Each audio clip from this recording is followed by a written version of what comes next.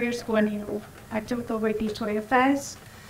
And I'm here to present H&M Group's move away from PFAS. And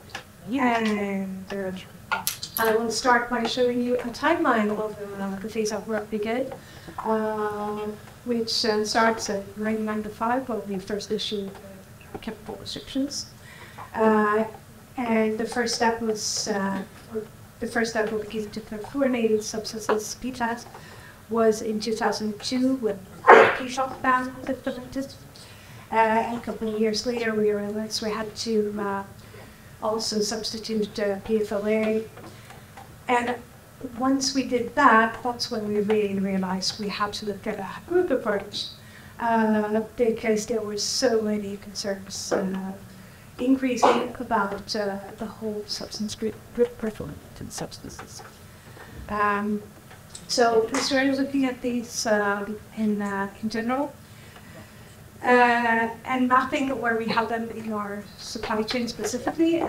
Sorry, I did that. Okay, so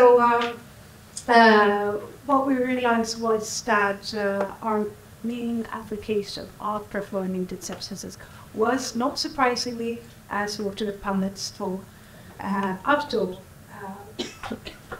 apparel, basically. And especially, we started looking at the kids and couples and rules that they during quick time. So we started looking at what can we do here, how can we get a hold of actually PFAS-free alternatives. And that took a while, simply because it wasn't that easy to actually come across seed. They're completely PFAS-free alternatives over time. In 2010, we managed that we issued our first PFAS-free overall. And in late 2013, early 2014, we felt the time was right to implement a full-on PFAS restriction across the board with the entire group of substances. So, you know, that looks fine, and I would be very happy if I could just end my presentation here and say this will be succeeded on, and you know, this and try my path. But let's start by looking at the product scope, because we do not just sell apparel, but we do sell, as mentioned, apparel as well. So that is our main group. We also use watercolor fishing for umbrellas, shoes, bags. So all of those we had to look at similar alternatives for and a similar approach. And what we also had issues with for a long time afterwards when it came to these products was cross-contamination in factories. And this is an issue with one of the first brands to get a full-on ban on something, is that, you know, industry hasn't caught up. So even if there were no PFAS in this to distribute our products, those were still used for other brands by our suppliers. And then when you have subsequent finishing such as coating, lamination, which I'll put on forward, that's when you get cross-contamination. So for several years we still had issues with that, but it took a while, and finally the industry caught up with this, and we were able to remove the exceptions we had for technical impurities. And at the same time as we implemented our general restriction for PFAS, that's also when we were really expanding our product scope within the company. So we moved into like the home assortment. So started doing like shower curtains. That's also what it non-sedo, but we also started doing food contact, electronics, etc. And in some ways, I think we were very fortunate because of the fact that we already had the PFAS restriction in place. We basically just used it as a way to, as a prerequisite when sourcing for these new product groups for the company. Yeah, it's still a big. So, however, then in 2016, a report actually highlighted the issue with cosmetics, and it's already been touched upon a couple of times here today. And this was definitely something that was a bit of a news flash to us at the time. So we had to really start looking at this. But what I really want to say, and it's already been said also, but I wouldn't say it again, what's really nice about cosmetics is you actually get a full list of contents, and that you do not get for the other finishes use. But for cosmetics, you actually get that. So with that in hand, it was fairly easy to do the mapping. We found 2 applications of perfluorinated substances in our cosmetic assortment. They were substituted, and in 2019 we could implement a complete tax restriction use of cosmetics. So now if we revisit the timeline and look at it again, we see that it quite clearly shifted shape, and it's not anymore an active phase-out substitution project, but what we're seeing it as is a continuous monitoring project, or something we still need to remain on top of. And this is especially true when, in the past few years, we've seen detections of PFAS in incoming water to large suppliers. So that is really a scary way of thinking about these substances and of course we also have the regulatory activities, which we're very welcoming towards. We appreciate that finally regulators catch up. But this will definitely, for example, there's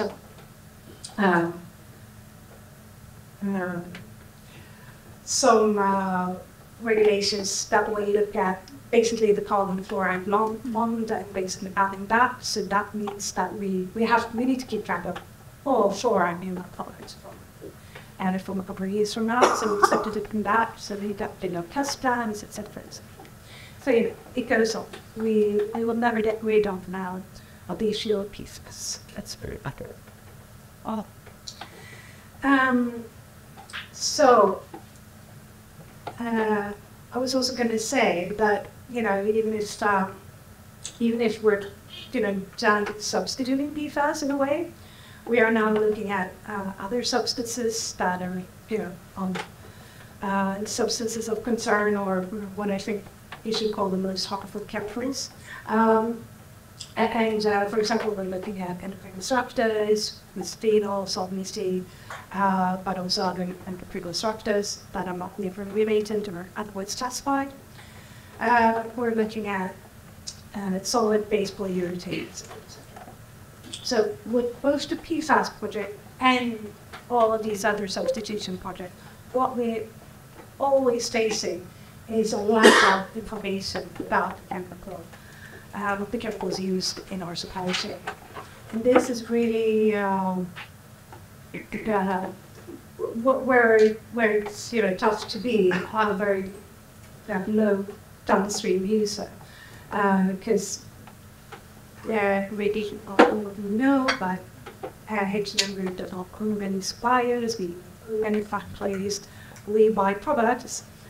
These products are usually produced at several factories, and they buy chemicals and chemical suppliers. So to get information is really tricky sometimes. And what we do get, we get a chemical safety data sheet, or safety data sheet. But what we see there is usually not enough that will really tell us with the classified substances. And as we know, PFAS, for example, was not classified generally 50 years ago, and they're still not today. So you can just imagine the issues of mapping the potential uses of PFAS, or as we do now, EDCs. That is extremely difficult. It requires desktop research and really good supplier relationships. But still, the information is often recorded as trade secrets by the chemical supply services. There's also an issue when you come to the substitution phase. You want to look at chemical substitutes, knowing if the alternatives are indeed safer, if they are indeed better. Of course, to us, from a hazard perspective, that's super tricky if you don't get the information. This is really perhaps something our wish would be that, policymakers and regulators really take this into account, especially now that we have the Green Deal and with not so ambitious plans. Strategy for sustainability. I will also say, other learnings more targeted perhaps towards other industry stakeholders in the room. One of the big learnings for us, especially with the PFAS project, was to really ask yourself in the alternatives assessment what the primary function need it really is, so you don't get that mixed up.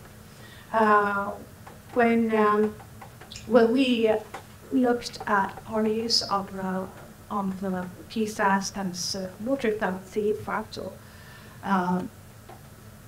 stuff,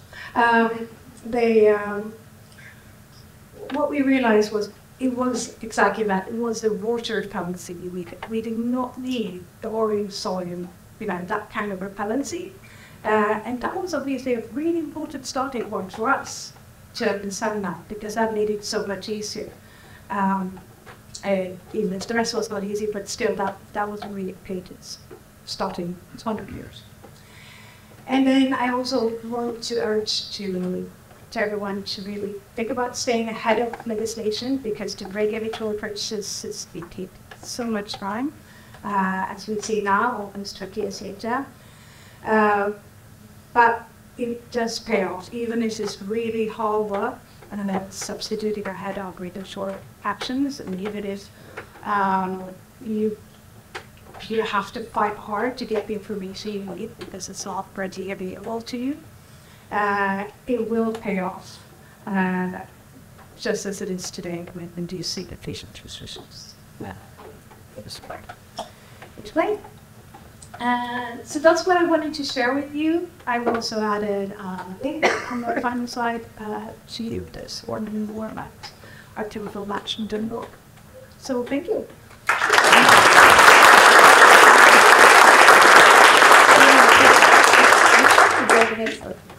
Thank you so much. I think it was great to for you.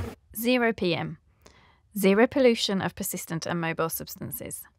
This project has received funding from the European Union's Horizon 2020 Research and Innovation Programme under grant agreement number 101036756.